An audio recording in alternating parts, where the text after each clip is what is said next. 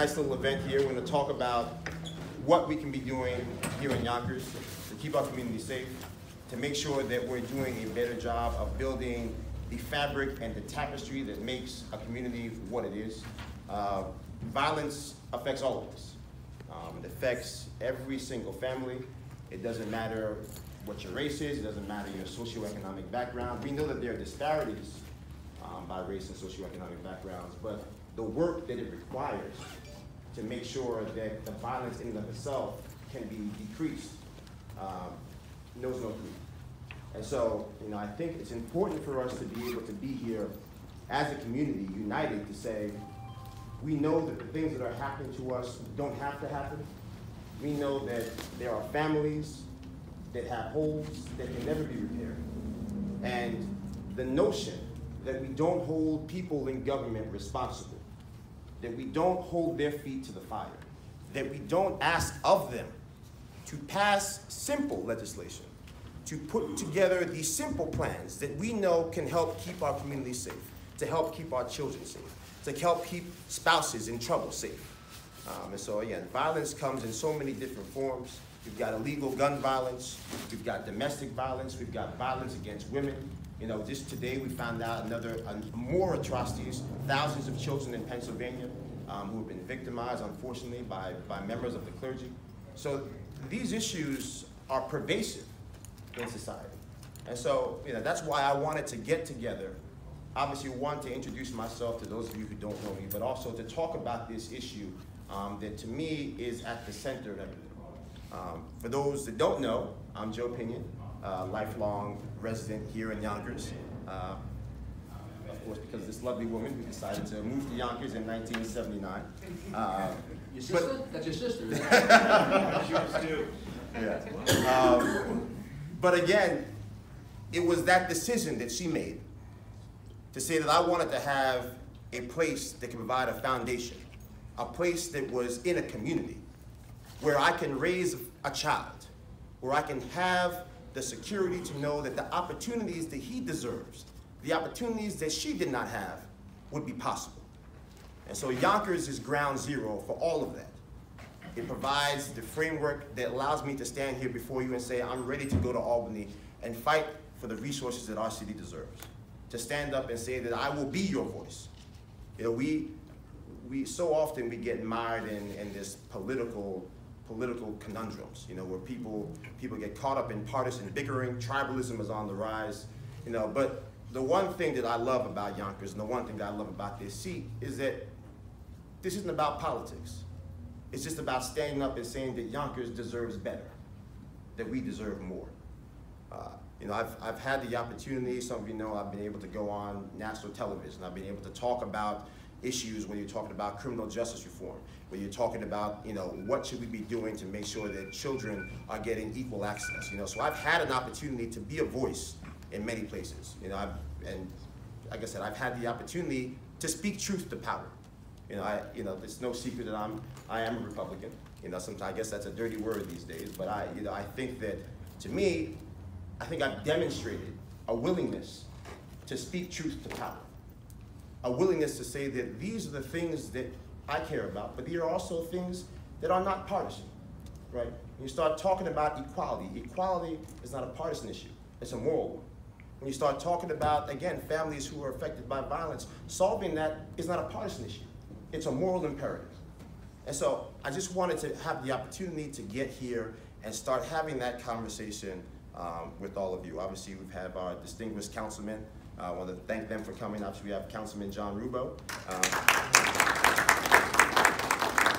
Councilman Moranti, who's here as well. And last but not least, certainly the minority leader himself,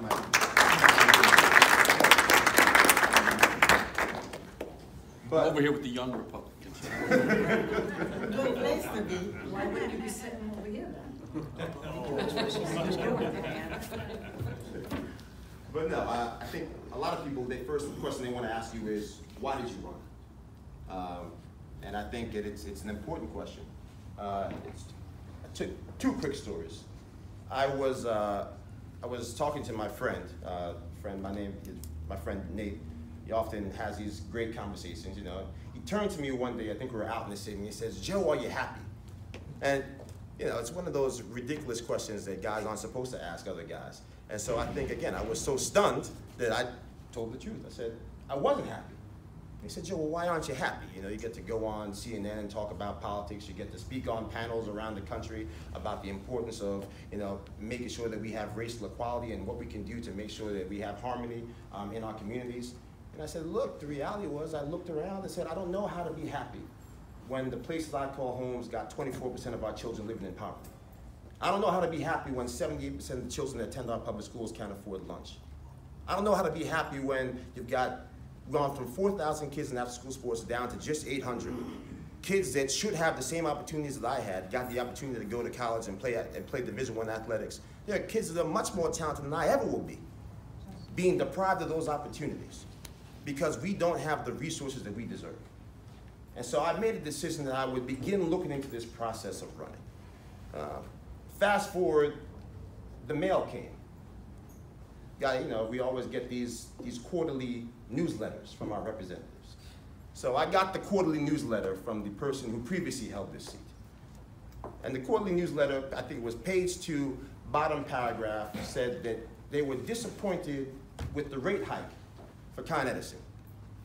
And that because of that disappointment, they had written a letter to Con Edison. And so it was at that point that I said that things have gotten too bad. We've got every year budget crises here in Yonkers, and those local budget crises are in many ways a result of the problems that we have at the state level. We're not getting the funding that we deserve. We pay more in taxes here in Yonkers than Syracuse, Rochester, and Buffalo combined. The second, third, the second, third, and fifth largest cities, we as the fourth largest city pay more than all of them. It makes no sense. And what do we have to show for it? We've got kids in 150-year-old school buildings trying to learn algebra and decommissioning locker rooms with holes in them. That's not hyperbole. That's actually what's happening here in Yonkers. And so when you look at that and say, how is that possible? When you look at a casino, Empire Casino, that puts more money in the coffers for New York State than Mega Millions and Powerball combined. And yet we're 19th on the list of direct lottery payments as a city, even though we host Empire Casino, which again, has more resources coming out of that place than 6 of the 8 racinos in the entire state combined. Why are we getting the pittance of that? Why is the state getting 80% of those resources and we're getting 5%? The answer is simple, because the people we entrusted to protect us signed off on the deal. I don't have personal animus, but I do have public concerns. And the reality for us as a city is that we must begin to have the honest conversations. The conversations about why do these things keep happening to us? Why are we every year talking about quality of life apocalypses, where you're gonna lay off 250 school personnel, where you're gonna send 78 police officers packing, in a city that needs more police officers now than ever, in a city where we have elected officials who, out of the left side of their mouth, at the state level, they're talking about ending child bullying, out of the right side of their mouth, they're cutting the funding we need for bus monitors. It doesn't make any sense. And so, I wanted to begin to have that conversation. There are many issues. We're going to be having plenty of town halls going to talk about healthcare, because Lord knows that we have inadequate healthcare systems in this state. We're going to talk about prescription drugs. We're going to talk about our schools. We're going to talk about our seniors. What can we do to make sure that our seniors, the people who have paid the price, the people who have paved the road for us, can stay in the communities that they call home? We're going to have all those conversations. But today, we're going to talk about gun violence. We're going to talk about domestic violence. We're going to talk about how we can end street violence in our community. So one of the first things I want to talk about, again, are illegal guns. And so I think, obviously, many people know the story, the Nolan family story, their plight, but I don't think there's anyone who can tell that story better than they can. So I just wanted to give them a moment to tell their story, and then pivot from there to talk about what we can do at the state level, from a government standpoint, to make sure the tragedies that have befallen their family don't befall anyone else. So. I'm Mike Nolan's dad, all right? He got my height, that's my wife Donna, that's where he got the talent from, and that's my oldest son Jim, who runs the Michael Nolan Scholarship Fund. But I'm gonna let you guys know, Joe, you got tools, okay? we ran into, it's going on, it's gonna be 3 years, my son's dead. I still cry, all right? I always told my kids, it's always a way to do something. I don't wanna hear you can't do it, you can do it. And I told my son Michael, that's what you wanna do, pitch at Yankee Stadium, chase your dream, and that kid did. That kid could have built a building, but me and my wife been talking to a lot of politicians over the years, all right?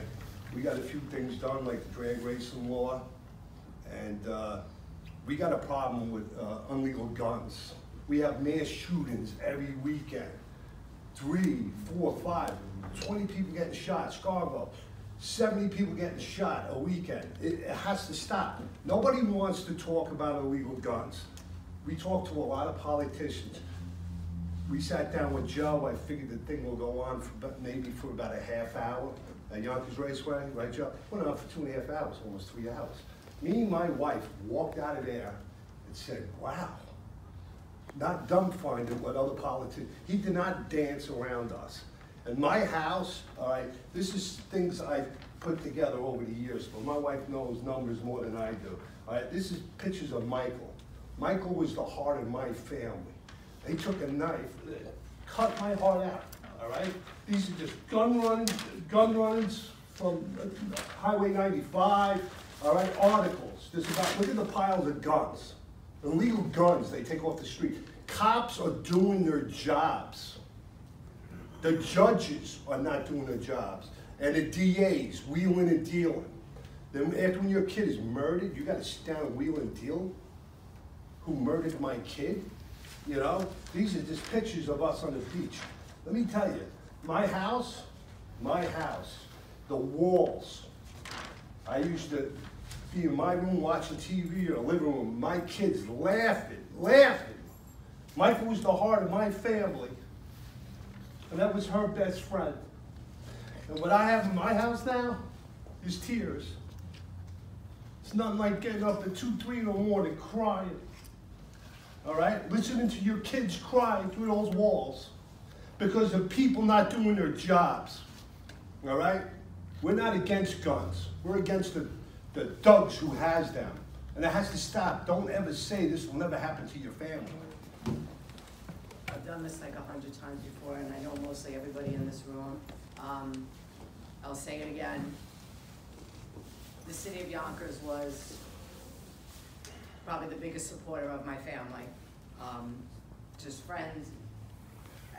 You all know what I'm talking about, Joe, and I can never say thank you enough, but I think my biggest problem is we have an illegal gun issue out there. It happens every single day, and nobody wants to talk about it. Nobody wants to hear about it. All I hear is, well, what are we gonna do? What can we do? Well, there's a lot of things we can do. We have the toughest 3.5 years for an illegal gun in New York State signed by the governor, and there's nobody. They'll go to jail for a gun. We talked about it, Joe, but they go to jail because of the gun, but because they used it, not simply because they had it. It shouldn't matter what color you are, what religion you are. None of that should even come into it. If you're walking around and you have an illegal gun, you're gonna use it. You're either gonna use it to intimidate someone, rob someone, or take someone's life. It's not a piece of jewelry. But unless we step up to the plate and start talking about the illegal gun issue that we have, and I'm not trying to minimize the mass shootings in the schools or nothing like that, because my heart goes out to those families, but there's also every single day an innocent person, young person is losing their lives to illegal guns, and we need to talk about it. This is the first man that I've talked to that's actually understood where I was coming from, what I was saying, and said, I have an idea. We can do it. Is it gonna work? Maybe, but we won't know unless it's done. Something has to be done. We cannot just keep letting all these young people lose their lives, and the ones that are doing it. I mean, they know the laws and better than we do.